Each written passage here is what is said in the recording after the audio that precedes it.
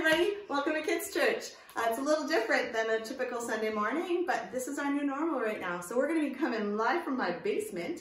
I just want to open up in a word of prayer. Count down with me. 5, 4, 3, 2, 1.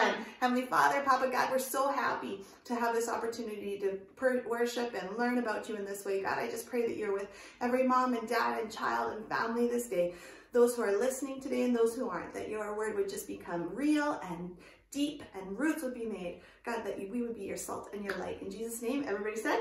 Amen. Amen. Welcome. My name is Grace. I want to introduce my kids to you. I have 2 of the 3 here right now. This is our first broadcast. We're going to be trying to do this. I have Jackson in Georgia, and we're going to be trying to do this from home.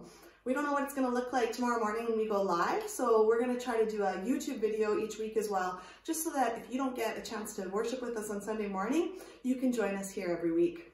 So guys, are you ready? Yeah. All right, let's get to this lesson. So we know that it's a very different time right now with coronavirus and COVID-19. We're looking at being in our homes a little bit more, but we want to continue to walk through the Bible. We've actually been, as a church, going through all of our Bible so far. So we have been in Genesis, Exodus, Leviticus, Numbers, Deuteronomy, Joshua, Judges, Ruth, 1 Samuel, 2 Samuel, 1 Kings, 2 Kings, 1 Chronicles, 2 Chronicles, Ezra, Nehemiah, Esther, Job, Psalms, Proverbs, Ecclesiastes, Song of Songs, Isaiah, Jeremiah, Lamentations, Ezekiel, Daniel, Hosea, Joel, Amos, Obadiah, Jonah, Micah, Nahum, Habakkuk, Zephaniah, Haggai, Zechariah, Malachi, and now we're in Matthew, that's right. And you know, God is so faithful. He knew this was happening in the world. He had planned for what we were going to do as a kids' church. And last week, we just finished learning about the Beatitudes. How blessed are those who follow God and what he would do in that in turn for them. And you know what? He scheduled us to be learning about being salt and light this week. So we're continuing right along where we left off last week from our church in Matthew 5. So I'm going to take you there. Did anyone bring their sword to church? Now, if you don't have it, the great thing about YouTube is you can actually push pause. So go get your Bible. It's important that you read from the Word of God, especially during this time. Moms and dads, take time to read to your kids. But we're going to go right to Matthew chapter 5. Now, if you can't find it right away, that's okay. But it's important when we're done to find Matthew 5 in your Bible, take your highlighter with mom and dad's help, or by yourself if you're big, and underline those verses. These are the verses that are actually going to stick with you. When you're an old lady like me, this is the time to remember. So if we turn to Matthew chapter 5. And we're going to be looking at verse 13. And we're going to read 2 parts there, Matthew 13 to 16. It says, "You are the salt of the earth. But if salt loses its saltiness, how can it be made salty again? It no longer is good for anything except maybe to be thrown out or trampled underfoot. You are the light of the world. A town built on a hill cannot be hidden. Neither do people hide a lamp and put it under a bowl. No way. Instead, they put it on a stand. And it gives light for everyone in the house. In the same way, let your light shine before men, so that they can see your good deeds and they will glorify your Father in heaven." So what we're going to be doing today is we're going to be walking through that. So what does salt and light actually mean? What is salt good for? Now, did you know a long, long time ago when Jesus was walking on the earth, there were Roman soldiers. And those Roman soldiers, they actually got paid in salt. Now, part of it was a very difficult time and there wasn't a lot of resources. And it was actually really hard to find salt. That meant that salt was considered very valuable at that time because they couldn't obtain it. Kind of like right now with COVID-19 and finding toilet paper. Well, right? So part of what we had to do is soldiers were actually paid in salt during those hard times. Now, I'm not 100% certain about this, but I heard that the English word salary actually came from that. And that's where that phrase, worth their salt, came from. Salt had great value. So Jesus used it to explain how we are like that. Now, salt has a lot of different reasons and a lot of different things, and I want to tell you why. Salt actually adds flavor. So if we have salt here, salt is a really great thing. Like, well, it's actually not so great just like that, but it is a good thing that we can use. Don't do that. That wasn't very enjoyable, but you know what? Salt on potato chips or salt in a beautiful homemade soup, salt adds flavor to our food. Did you know even putting a little bit of salt on some sweet watermelon makes it even sweeter? That's what salt does. Salt is the flavor, the zest, the excitement to our food. I'm sure some of you are doing a lot more cooking right now, and salt's a big deal. It can be pretty bland, your food, if you don't actually have salt. So salt adds flavor. Just like we are supposed to be the zeal, the excitement, the flavor for our friends to see Jesus. We don't want to be those people who are all scared or sitting in our homes being like, oh, life is terrible. Nah, we've been given a gift of time to be with our families and to really use this to share about Jesus' love.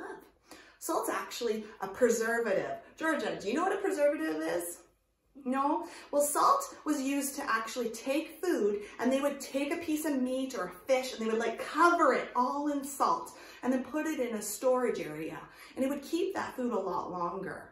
That's before they had fridges or freezers or both, right? So salt was used to preserve food and make it last longer. Salt helped food from rotting or decaying. That's our job, friends. That's what we're supposed to do. The world needs hope, especially right now. Our job is to share about Jesus with others so we can bring that hope and stop the decay, stop death.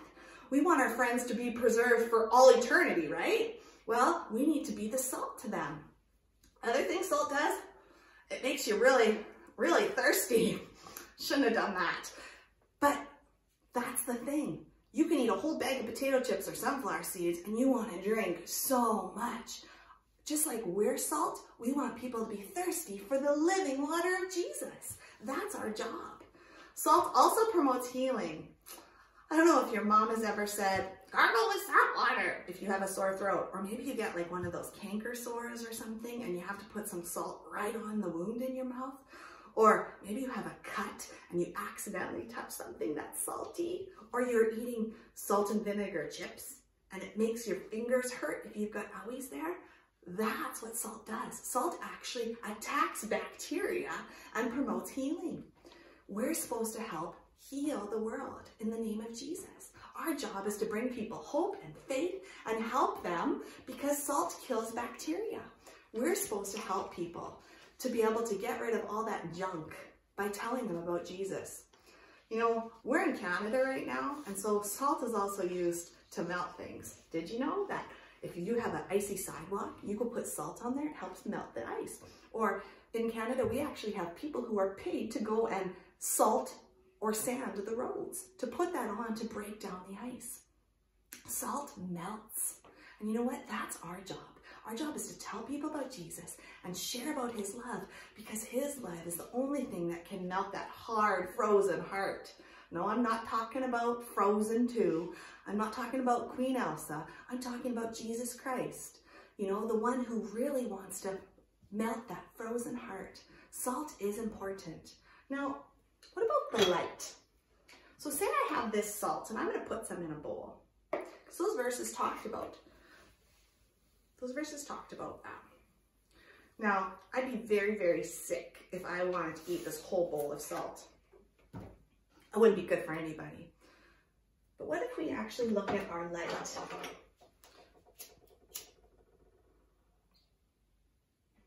So if we're supposed to be light for everybody, we're not supposed to just let our light shine and hide it in our own house. Now, it's a little tricky with COVID-19, but there's still ways that you can do that. Because as soon as you take your light and hide it under a bowl, as soon as you hide it, can you see my light? No. When it's hidden, your light disappears, and it's not good for anybody. God wants you to shine your light, because as soon as you hide your light, do you know what happens? I wonder if this worked. Your light actually goes out when you hide it. When there's nothing left and there's no reason for your light to shine, it doesn't need to shine anymore. So we don't want to hide our light. We want to share our light, because that's when Jesus can be shone through us. So friends, you don't want to just hide in your house and not talk to people. There's lots of great things about the time we live in now. We don't want to, when we have our light out, it makes it really hard to see Jesus. So we need to bring peace and calm as we share about him. I know you guys want to share.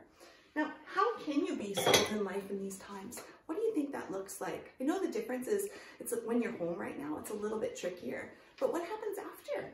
When we're not in our social distancing practice anymore, or you're back at school or back in church, how do you shine bright for Jesus? Now, my kids and I have been thinking about a few different ways that we could do that. What about making cookies for a neighbor who can't go out right now and leaving them on their doorstep?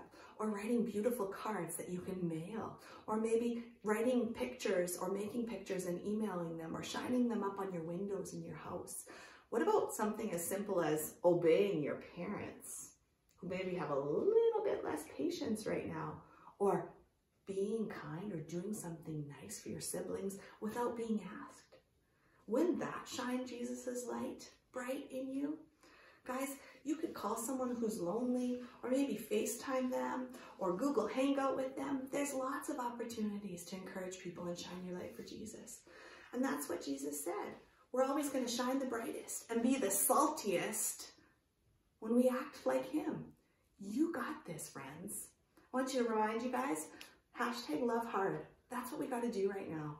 And right now it might feel like it's hard. It's hard to be at home with just our families. But this is a time God's given us to be at home, to have dinner with our parents, to do fun things you've never done before with just your family.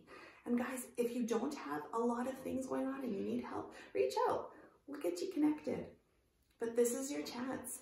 This is how we love hard. We love each other hard. So let's pray. God, I just thank you for the opportunity to be together and to just be with you. God, that you are with us. Your word tells us that you never leave or forsake us. And your promise is that where 2 or 3 are gathered, you're there in the midst of them. So for those people who around the world right now are just meeting, whether it's through digital means or with their families, God, I pray that you would just fill up and be with them in that room. Be what they need. Be with those who are sick right now, God, that you would take care of them, that you would heal their bodies to quick recovery. Be with those who are sad or lonely. God, that you would be their comfort. I thank you for what you're doing. I thank you for my family, God, that you are doing a good work, and for the opportunities we have to just support and love. Bless us this day and be with us always. In Jesus' name, amen.